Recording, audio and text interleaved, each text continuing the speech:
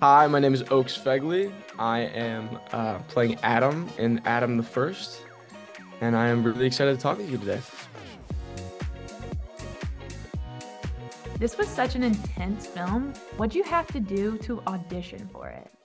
With this one, it was actually a bit of a unique process because I didn't really actually audition for this one. I got the script in my inbox, and I read it, and I set up a meeting with Irving, the director, and immediately, I sort of had this interest in the project, and I had this interest in um, the character specifically, and a lot of the fun action that was going to take place in the film, and so I really wanted to be a part of it, and we set up that meeting, and then after that, I think we talked maybe one more time, either on the phone or on another like Zoom meeting call, um, and that was it. That was it. And then I flew out to Mississippi to film it.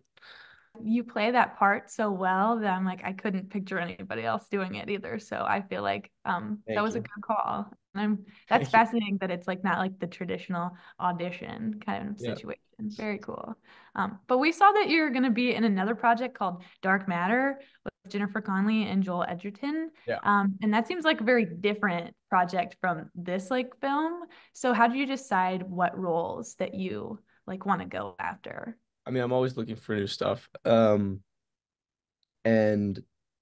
sometimes it's difficult to make those decisions, whatever, but um I'm always excited to jump into things that are a little bit different than maybe something I've done in the past. That's always cool. It's also, I think it's very important to kind of show those colors. Um, but yeah, I don't have like a set rule book for what I choose and what I don't choose. It's just if I connect to the material and my team as well, my team is amazing, and I trust them a lot with their guidance as well. So we have conversations about everything, and um if something really hits the mark, then I go for it, and that's truly kind of how it works. It's just a process of throwing myself out there for stuff, and also taking what's coming in and figuring out what makes sense and what works for me. That's awesome. I love it. And we're so excited to get to see more roles from you. So very, very exciting. Thank you. Okay. In one of the opening scenes, you're riding a horse. What was that experience like? Have you like ridden horses for a project before? And was that actually you riding it when it was like later on in the movie when you're running really fast? So, it's multi-part question. I had not like I mean, I've ridden horses before, but I don't believe I've ridden a horse on camera. Um, so this was my first time like doing that, and it was definitely fun.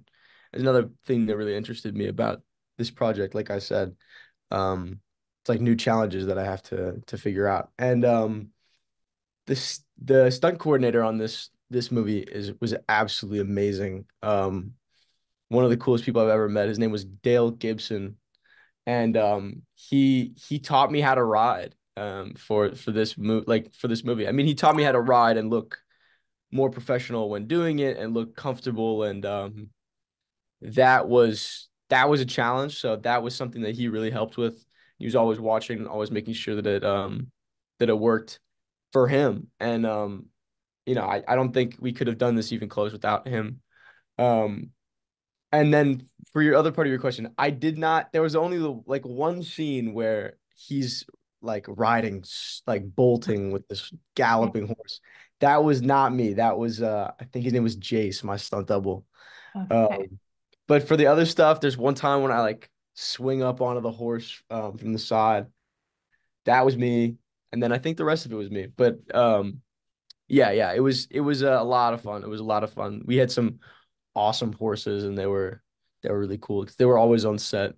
So, I Yeah. was able to kind of hang out with them and get to know them as well, which was cool. That's super cool. Yeah, we were also gonna ask if you got along with the horses and if they like had names or anything. I don't remember. I know the one was definitely called Blondie a couple times, but I don't know if that was her actual like name. Uh, Uh, I don't remember exactly, to be honest. that's okay. There's probably a lot of names you have to remember anyway. Yeah. Um, okay, at the end of the film, Haley Buick, and we won't spoil anything, but she sings like 50% from the Broadway musical Ballroom.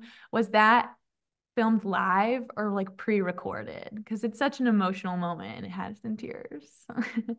That was filmed live. That was filmed Wow. live. It's a crazy shot, and I won't go into it too much if we're not trying to spoil it. But yeah, that was filmed live, and it's a cool moment. And so the way Irving framed that and set it up, um, was really cool. I'm glad that it came out the way it did. I really liked that like whole scene. I thought that that was Yeah. really very creative. I was a fan. So, okay. How was it carrying around that like I guess you'd call it like a knapsack or like a backpack throughout the entire film? Did you have like a way you were like you carried it, like a method? Think there was. I can't remember quite off the top of my head. But I always pretty much carried it, I think, with one arm, not the two arm. Like there was like kind of a specific shoulder that I used. I think it was my left shoulder that I always kept it on. Um, and that was just sort of Adam's, I don't know, his the physicality of how, how he carries, his things around and how whatever, how he carried his bag. So that was what I did for that. But there's sometimes when I would ask for certain things to be put in the bag to make it seem a little heavier, or take things out because it was too heavy when I was doing certain things. Um, but yeah, I mean, nothing too crazy with that. Are you allowed to say like what was in the bag? Like was there anything interesting in there? I think for the most part, Irving wanted the weight of it to seem real, so we had most of the real props in the bag at all times, or at least like a second copy. Um, so we normally had that. And then there was a couple. I don't remember exactly, but there was probably certain things we used for just weight, and that might have been, I don't know, fruit something. I have Yeah. no idea what we put in there, to be That's honest. so funny. That's so funny. Fruit in the bag. Love it, love it, love it. But that would weigh it down. So that's cool Yeah, that the actual props were in there though. I wouldn't have yeah, thought of that, but I feel like that makes sense. it does. Okay, you got to work with some really talented and well-known actors in this, like T.R. Knight and David. I don't know how to say his last name. Um, Definitely. Yeah. yes, yeah. Um, what was that kind of like? Did you learn anything from them, like acting wise, or like in your personal life, even that you're gonna take with you after this project? I think with both of them, they were incredible actors. It was very fun to work opposite both of them. Very different energy from each of those two actors. I don't think I would say that I learned anything directly in terms of like working, but yeah, I mean it's always cool to meet new people and to, work alongside them and see how other people work. And even if I don't necessarily notice it, I think I always pick up small little details here and there from other people. So um I don't know. I don't have anything specific to say, but they were awesome. And like there's that one scene with David. I really didn't have too many scenes I got to share with them, but that one um really nice like father son kind of scene was outside, and it was just in this beautiful um kind of swampy Mississippi swamp basically. Um and it was very cool the way he works off of what you're giving him, and what he throws back to you, and like working with somebody who's so used to that and so used to obviously just working with high quality talent. It was awesome to share the screen with them. And that brings a specific kind of presence to the scene. um and it brings just a comfortable kind of back and forth comfortable relationship. And yeah, that was really nice. It was really fun doing it. Absolutely. That totally makes sense. In terms of like really cool people that you've worked with, we were going to ask last year you got to work. on the the Fablemans with Steven Spielberg. And Yeah. was there anything that you learned from him or from that like whole filming experience to like help you take on the role of Adam in Adam the First? The order of events was I filmed Adam the first, I think the year before, and then Okay. or maybe it was a couple months before, and then I think that summer I filmed The Fablemans. They just All came out right. in different order. Um, so it wasn't quite like that, but absolutely. I mean, I learned so much from that project, and yeah, working with Steven was a dream come true for me, to be honest. And it's just always really cool to work with somebody like that. And yeah, I mean, it was an amazing experience. The Fablemans was a very different. I played a very different role in that film, and that was also really cool because, like I said earlier, I really like to jump into things that are different. Um, and and that was definitely something different for me, and a lot more intense, a lot more dark, a lot more mean, and I had a lot of fun with that because I don't normally play roles like that. Yeah. So, you get to explore different things and explore a different side of um, yourself, and that's really cool. Absolutely. And I loved that movie too. The Fablemans was like pivotal for me. So it's very cool to get to hear about that too. And that's interesting. I wouldn't have known that about the order. I guess Yeah. sometimes things take a lot longer to like produce and like kind Yeah. of come to It always depends. It always depends. yeah. Every project is completely different. And sometimes there's, bumps in the road and sometimes things take longer and um that's kind of just the nature of things. Yeah. That's showbiz. Yeah, honestly. Totally get it. Okay. Adam the First doesn't have like a whole bunch of dialogue, like they're speaking, but you have to kind of use a lot of facial expressions to kind of convey like what's going on. So was that something new or was that like difficult for you at all? I would say that's first of all, that's very accurate. There's a lot of times when there's really no other characters, so it was just me in the space.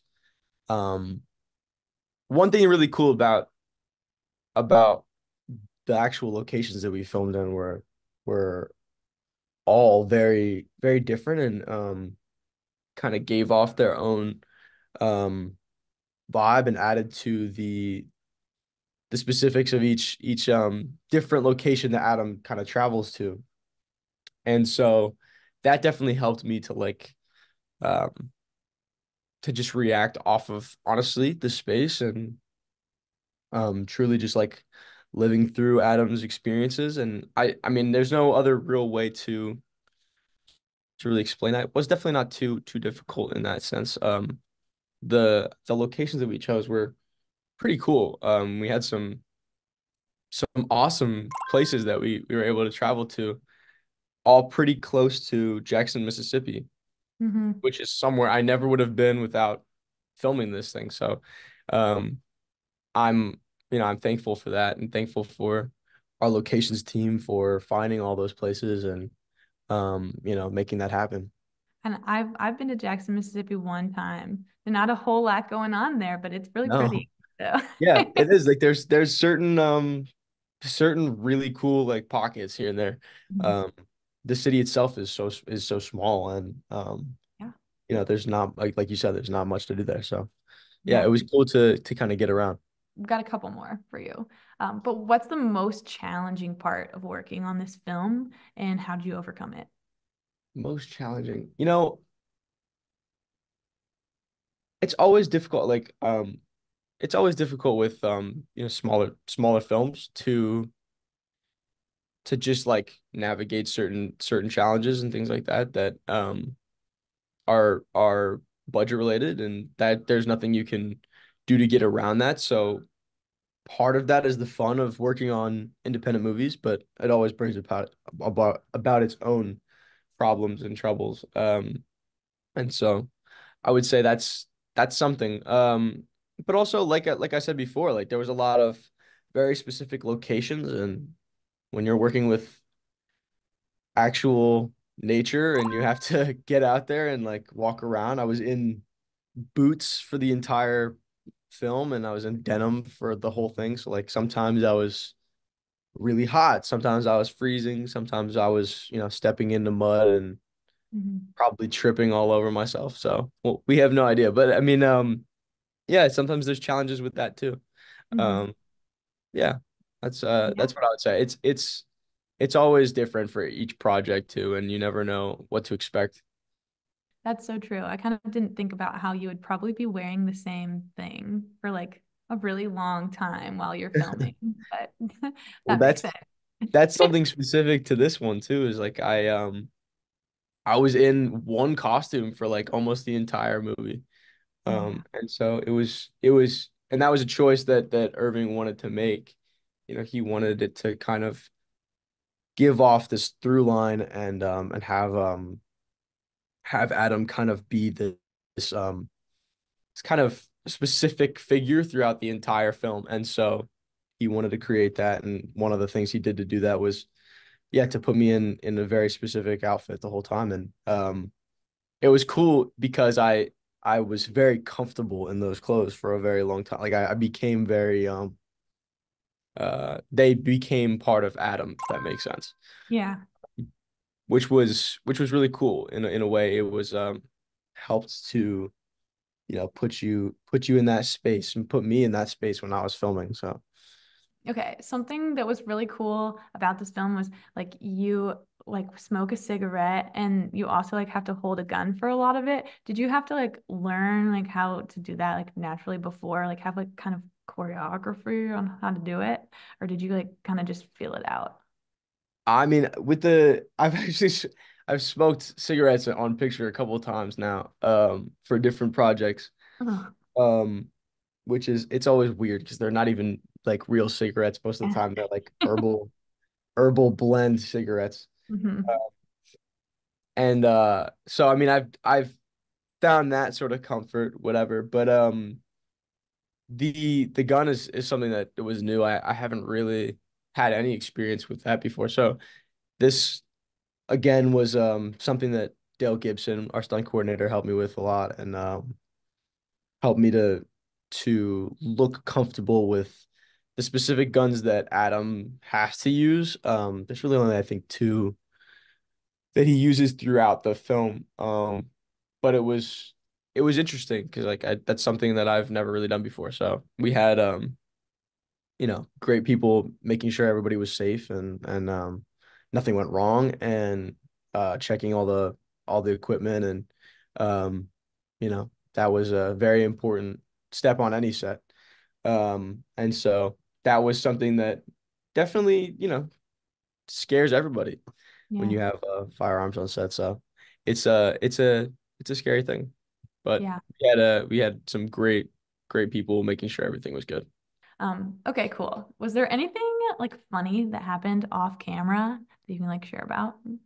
I mean, there was definitely some again some challenges with like weather. When oddly enough, Mississippi in February it's fairly warm in terms of like it doesn't get crazy cold down there, but there was a couple of days when the wind was just ridiculous. And there was one scene where we have like live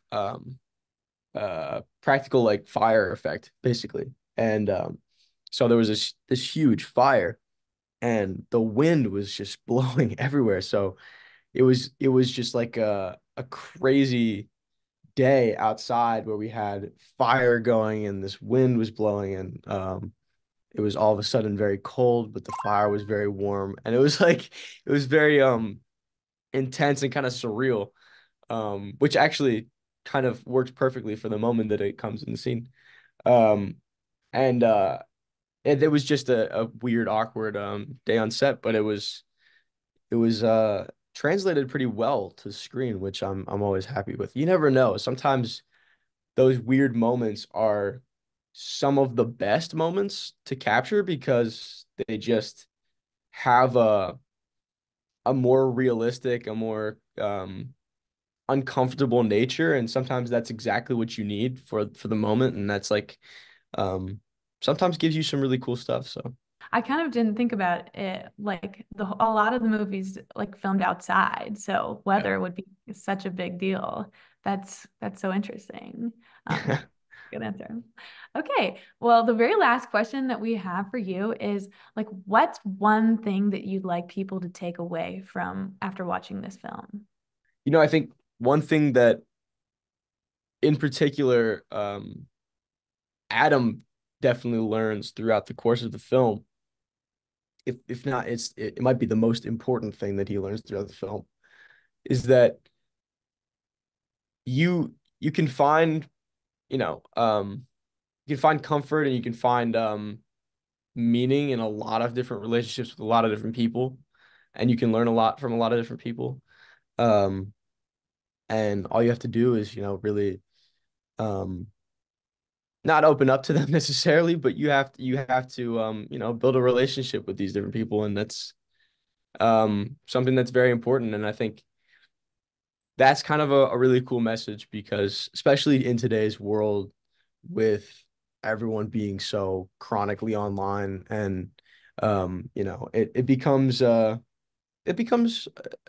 like intense sometimes, and to have like real human interaction is a really good thing. And so I'm uh I'm happy that this film carries that through line and emphasizes the importance of like making those real human connections, because it's an invaluable thing. You really can't get that from anywhere else. So That's like a really sweet little message. I love it. Um, well, we love the film. We're so excited for it to come out.